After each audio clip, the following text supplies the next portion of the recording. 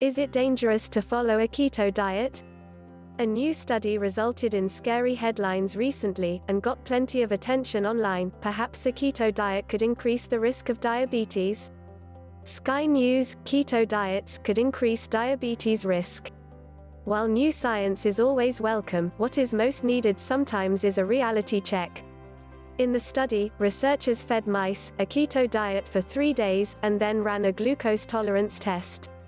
They noticed that while the mice on a keto diet had a lower fasting blood glucose, it got higher after the glucose tolerance test, and there were signs of a reduced effect of insulin compared to mice on regular mouse chow.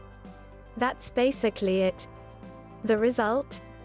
Newspaper headlines from click-seeking journalist warning about diabetes if people, humans, presumably eat a keto diet. Where to start?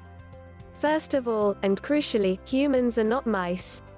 Secondly, the short-term, 3 days, adaptations to a keto diet may very well reduce the tolerance to a sudden glucose load, but whether that is a bad thing, even in mice, or simply normal is an open question.